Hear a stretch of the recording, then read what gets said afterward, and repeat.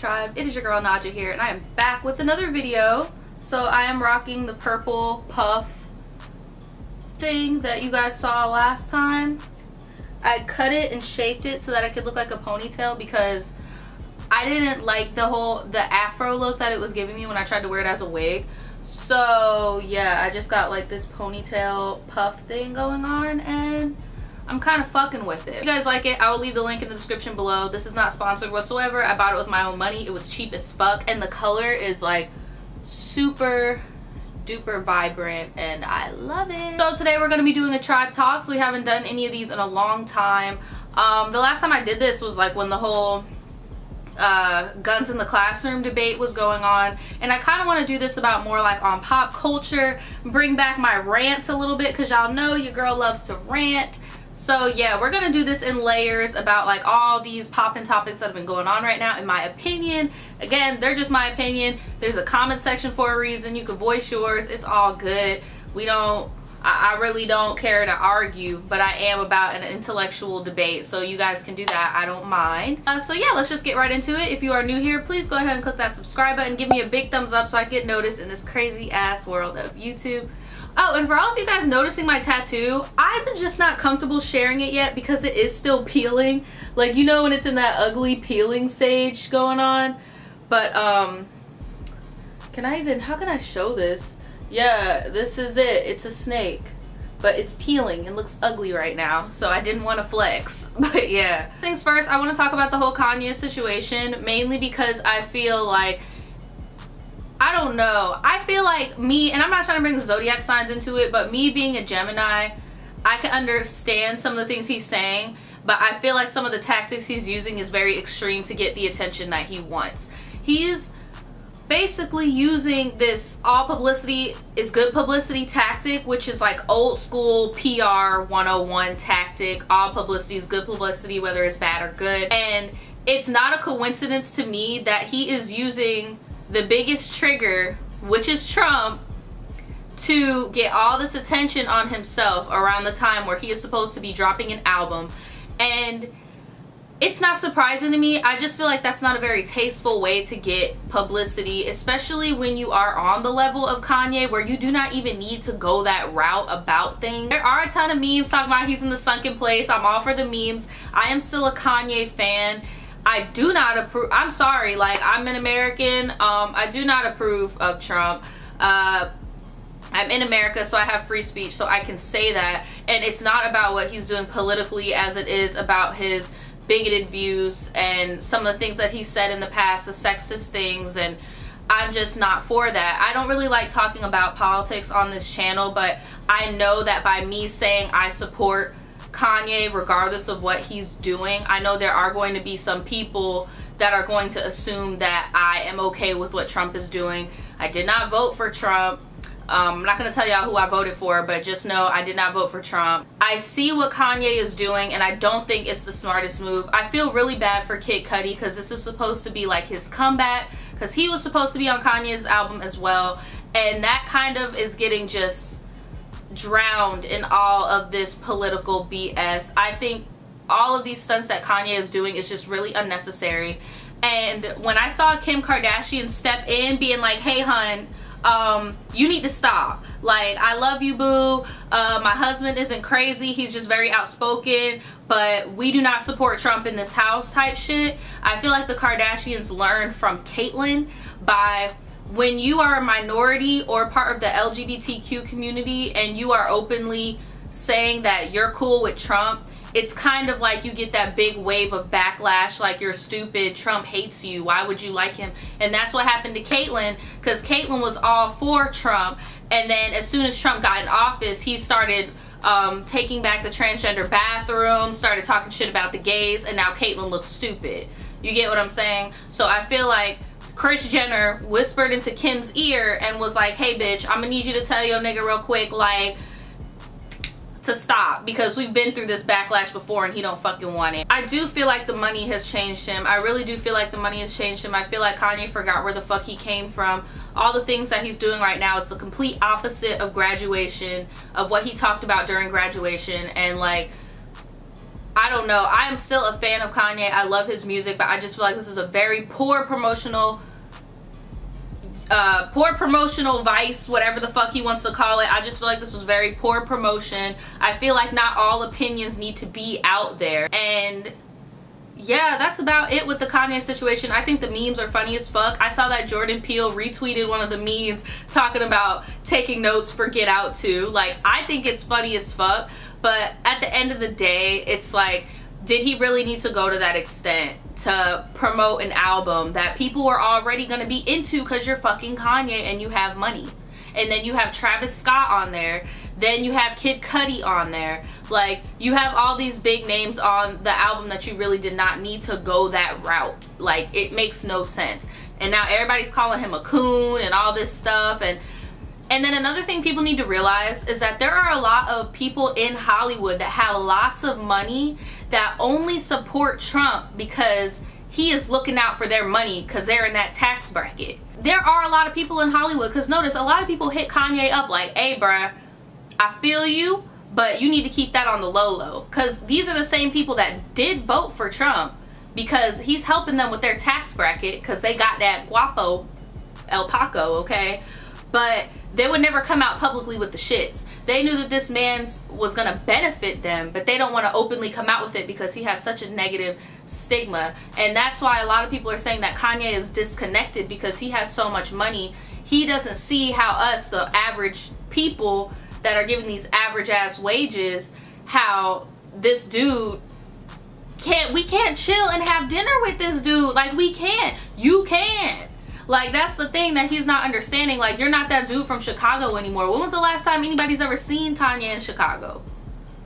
Like, that's all I got to say about that. Next thing that I want to talk about is the whole Chris Brown situation, where Chris Brown, I mean, not Chris Brown, what the fuck am I talking about? Chris Brown, really? He did a song with Chris Brown, but no. I'm talking about Bow Wow.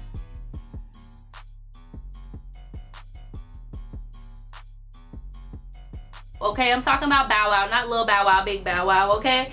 Bow Wow has been all over Twitter saying really suicidal tweets, saying that he wants to kill himself and blah, blah, blah, blah. And I'm gonna break this down as sensitively as I can. For one, as a celebrity, I'm gonna need you to not put triggering content on your Twitter page. And if you are gonna put triggering content like that, I'm gonna need you to put trigger warning before you post a tweet, because you have lots of people that follow you and you do not know who is thinking about killing themselves and who is a big fan of you, and in their head they're like, well shit, if Bow Wow kills himself, then I might as well go too because I've been thinking about it for a minute. You need to be very, very careful. Like, on my Twitter, I only post shits and giggles. Okay, bitch? I will never get emotional or none of that. And when I do, I make sure I put a trigger warning, or I'm like, hey, I don't really get emotional on this platform, but, and then I'll go in a little bit, but it'll never be anything that could trigger somebody to take action to harm themselves or harm others. And I think that somebody with a big platform like his should have a different outlet than Twitter to have those thoughts on. Another thing that I have a problem with is that the reason why he's saying that he wants to do this is because he feels like he's very well-rounded. He's said that he's went around the world 8 times. He says that he's seen people and been places, and he just feels like this is all the life and that there's nothing else to live for, so he might as well go. But, homeboy, you have a daughter, okay? And I don't have any children, but being a woman, I know, like, I have an instinct knowing that the second I give birth to another human being, my shit is on the back burner, okay? I have to now build this human being to be the best human being they can be. I have to support them. I have to groom them to love themselves, to treat others with respect. Like, that is now my job, to make sure they could be the best them they can be. Because even if I've traveled the world 8 times and shook all these different people's hands, I want my child to be able to do that. So instead of saying, oh, I've done it all, fuck it, I'm about to kill myself. Okay, you've done it all, good for you. Now build on your child. Like, let them do what you've done. Take them to the fucking zoo. Like, come on, bruh. Like, I've never, like, okay, since we're on the roll of mental illness, I have bipolar disorder. I have type 1 bipolar disorder. And I do get low sometimes. I get low to the point where I I do have thoughts, dark thoughts, but I never take action on them. And I feel like it's different when you have type 2 bipolar, because I know people with type 2 that will be depressed for fucking months, like months, like more than half of the year, and they actually do attempt to off themselves, you know, because that depression, it sucks. Like, that shit sucks. Depression ain't shit to fuck with. So I get where he's coming in that perspective, but just knowing that you have another life to build up, I would seek professional help. Like you said, you've done everything and did all this and did all that. Go to a support group. All that glitters is not gold. You can have all the money in the world, but mental illness is a bitch, and that shit will fuck you up. I just feel like he needs to go to some support groups or something like that. But then, as I'm feeling sorry for him, I saw him on the Breakfast Club, and he's talking about how he's coming out with an album, and the album's name is Suicide, spelled backwards. And now I'm thinking like, okay, I just spilled all my guts. I'm feeling bad for you. I'm telling you what you need to do, like in my brain, you know, because I can't knock on Bow Wow's door and be like, hey bro, what's up? Like, you know. And I see that, and it just makes me think back to the whole Urban Outfitters and Forever 21 scandal, where they were putting mental illnesses on t-shirts, trying to make it like edgy, or like Hot Topic, they did it too, trying to make mental illness like edgy and, you know, stuff like that, or like put I'm bipolar or like depression or, you know, shit like that. That's what it made me think of, how like, I'm like, nigga, were you even really suicidal, or were you just trying to sell this album? And to be honest, Bow Wow, nobody don't want to hear your music. You need to start writing people's music. You're not the sound that the youth is listening to today. Like, half the shit my little brother listened to, I don't fucking know what's going on. The only person out of my brother's generation of music that I actually kind of like, because he's different, is Trippie Redd. But Bow Wow, nobody listening to you, fam. Like, and the fact that you just did this suicide scam, it just makes people who are suicidal look less credible, and that's not fair to them, because they're actually hurting inside. So what do y'all think? Do y'all think he did this all to just sell an album, like pulling a Kanye, since that's just what everybody, the #1 PR rule, all publicity is good publicity, since that's just what everyone is doing?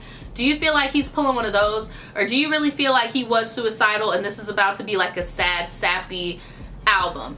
Let me know in the comments below. Okay, so my next topic is how we need to stop making these, okay, I need to word this correctly, because I got a girl offended the other day about speaking in a certain way, because I made a video about people of color at Coachella, and a snow bunny commented under my video talking about, you're being racist towards white people, why couldn't you include white people in this video? Bitch, can we have something? Goddamn. Y'all didn't include us in y'all little Coachella videos. That's why I made a video for people of color, and I didn't just do black people. I did Asian people, Indian people, Spanish people. Like, damn, girl. Can we have something, sis? So I'm trying to be really careful on how I word this, but you know what? Fuck it. I told y'all I'm about to be unapologetic now. So fuck it. I'm about to just say it. We as a community, mainly black Twitter, because I've been noticing we've been making a lot of these motherfuckers via Twitter and Instagram. So black Instagram, black Twitter. There really isn't a black Insta, but primarily black Twitter and Instagram. We need to stop making these children and people famous for acting like black people. And I don't mean black people, like, I don't mean like African Americans, I mean like ratchets, like niggas, like, and not even, I feel like that's still too normal. If anything, they're acting like, and I don't want to say they're acting like a coon, I don't like using that word,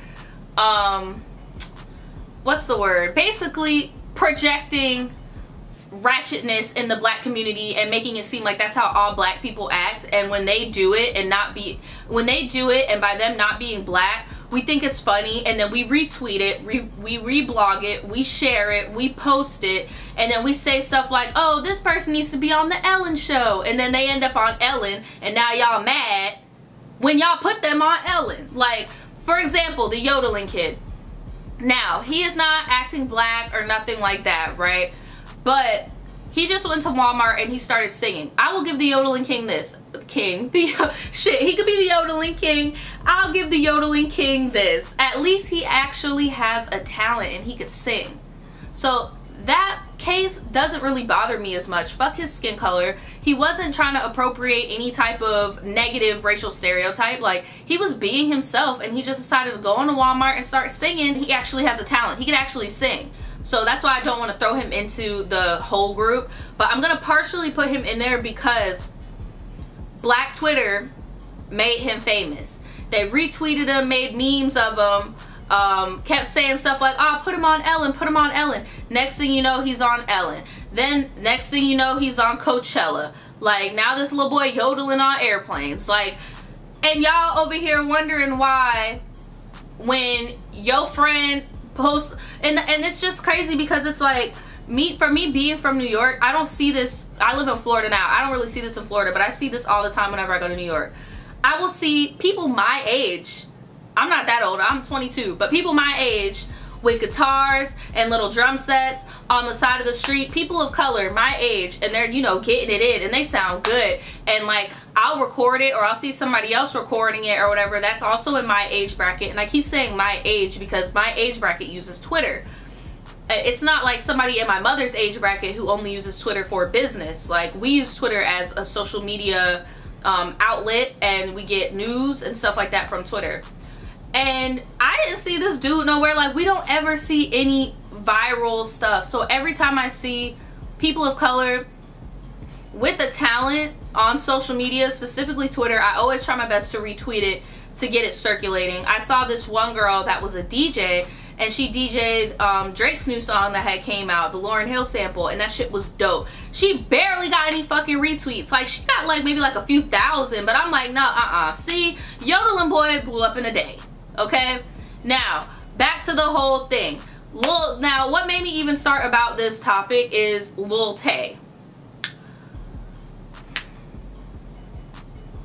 I'm telling y'all right now, if you retweet Lil Tay or put Lil Tay on your Instagram, I'm fucking blocking you because you're an idiot. Like, I'm sorry. They're like, she looks so uncomfortable all the time. Like, she makes these videos that don't make any sense. Cause it's like she's talking about, oh, I bought a car, I'm flexing. Bitch, you're not even old enough to get a fucking learner's permit. And then it all goes back to the whole Whoa Vicky concept, where we know Whoa Vicky's not black, but we allow it because it's funny, and like, you get what I'm saying? We know this 9-year-old don't got no money. We know this isn't her money, but it's funny, so we're gonna allow it. Whenever you see Lil Tay out of character, like when she was hanging out with Chief Keef and all them, this bitch looks shook. And I'm not about to laugh at her because she was looking shook. It's just you're trying to pretend to be all hood and, oh, I'm flexing, I'm the youngest flexer, and I got all these, my money, blah, blah, blah, I could pay your whole mom's rent. And she says the same thing every fucking time. Like, I don't get why y'all think this shit is funny. She says the same lines every fucking time. This watch is your mom's rent. And this bathtub is your mom's rent. And this fucking Hyundai Sonata is your mom's rent. And then every car she talks about is always $200,000. Like, you know that there are more expensive cars out there? Like, you know that, right? So like, it's just, it doesn't make any sense to me. But when she got in contact with Chief Keef, she was looking real uncomfortable because it's like, these people, mainly these young people that see current black entertainers and how they act on Instagram, and they're flexing their bands and they're hopping out their whips and shit, they think that that's cute. So when they do it on the internet without any other people of color around, it's all good. And I know that Lil Tay is technically a person of color, but I'm talking about black people. When you're trying to imitate a black person, okay? And don't get it fucked up. I know some real ratchet ass Asians out there. Like Lil Mimi, she gets a pass, okay? Mimi gets a pass. But Lil Tay, no, because Mimi acts a certain way online. Mimi acts like a stereotypical Asian person online to make jokes. But her everyday life, it's my opinion. Y'all don't gotta agree, but Mimi's a nigga, okay? In my opinion. So, but she acts like an Asian girl and be like, you want the nails, honey? Like she does in her videos, right?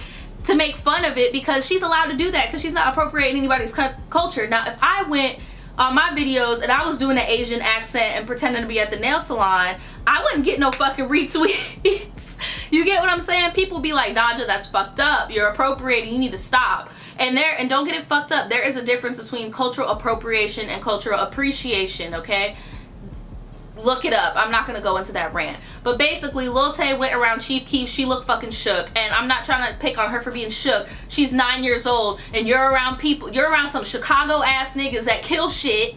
That make songs about killing shit. And then there go your mom right in the background trying to fix your hat and shit. And they're like, yeah, spit some shit. Spit some shit. And she's like,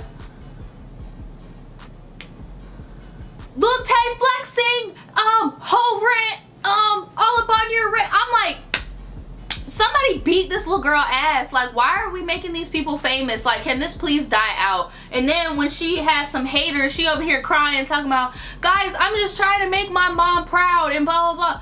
Really? Your mom is proud that you running around here calling people niggas and hanging out with gangbangers and shit and rappers? Because don't get it fucked up, some of these rappers still be fucking gangbanging, bitch. Like,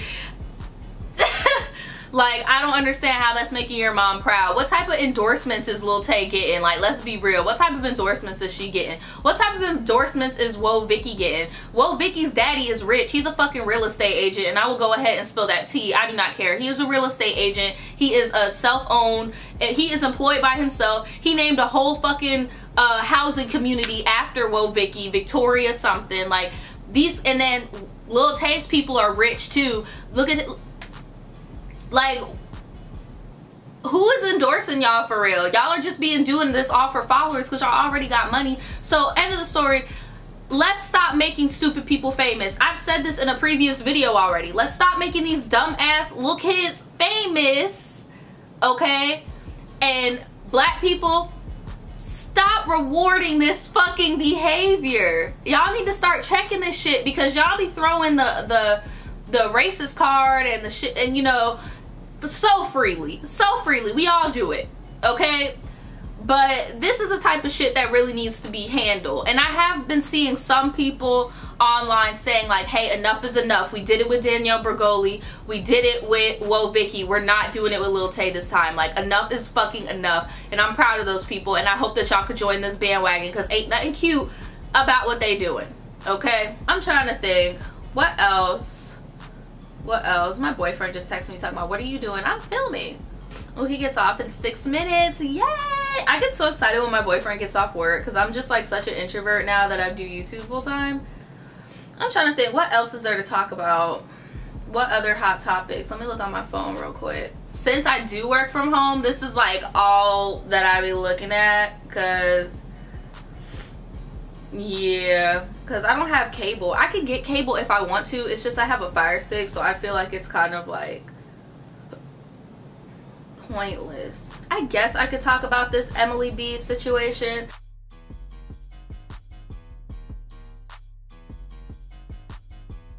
It's really sad though, in my opinion, because I know what it's like to be trapped in a relationship where there is abuse, but it's different when you put the abuse in the spotlight, because then it's embarrassing. Like, it's really embarrassing. And a lot of people were like dogging her because she went to Coachella with Fabulous, but it's like, y'all don't know how many events she probably went to with this man right after she got her ass beat. Like, just because she got her ass beat in, you know, front of all these people doesn't mean it hasn't happened before. It's just more embarrassing for her. But one thing that I do not understand is, like, usually women, okay, if you guys don't know, I doubt you guys don't know, but Emily B was caught getting hit by Fabulous, by some paparazzi or whatever. Fabulous threatened to shoot Emily B's dad in the head for coming to the house, right? Which is completely ridiculous. He's trying to have all that control over that girl, to the fact she can't even bring her own daddy to her house. I know that in my own abusive relationship, the second I brought my daddy into some shit, it's over. It's over. I brought my mother into it earlier, and it was still kind of you know, like, I was still seeing him and stuff like that. The second I brought my daddy into it, and yes, I'm 22 years old, I still call my dad daddy. My daddy, it was over. It was over, because if I would have even been stupid and tried talking to this dude, my dad would drive his ass down here and beat his ass. Like, I I just feel like as a woman, when you involve your father into that type of thing, that is a symbol of it's over, it's done. Like the first man of my life is coming in to check my current man in my life, and it's over, right? So that's why I was very, very shocked to see them at Coachella together. But at the same time, I wasn't shocked because she is an abuse victim, and it's hard to break those ties when you are married, you do have kids, you don't have a job, he is the breadwinner. Not have gone to such a public event, because I've had situations where my ex was physically abusive to me in front of his mother, and I told his mother, like, look, you will never see me again, I am done, I'm finished. My dumb ass went back to him, and being around his mother after I went back was the most embarrassing moment of my life. So, well, not of my life, but of that point in time of my life. So I can only imagine how Emily B must have felt getting her ass beat in front of the whole world and having her nigga pull a gun on her dad in front of the whole world, and then go to Coachella and be mocked in front of the whole world and being called weak and all of that shit.